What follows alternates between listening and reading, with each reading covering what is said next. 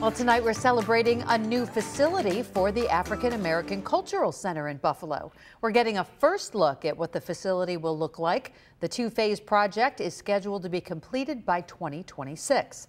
The African American Cultural Center's executive director was on our Two on Your Side town hall, and he shared the reasons for the upgrade.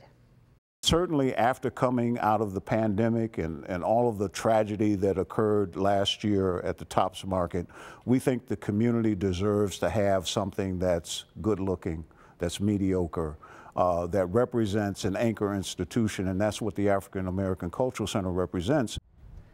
This new facility will replace their current one along Maston Avenue near Glenwood.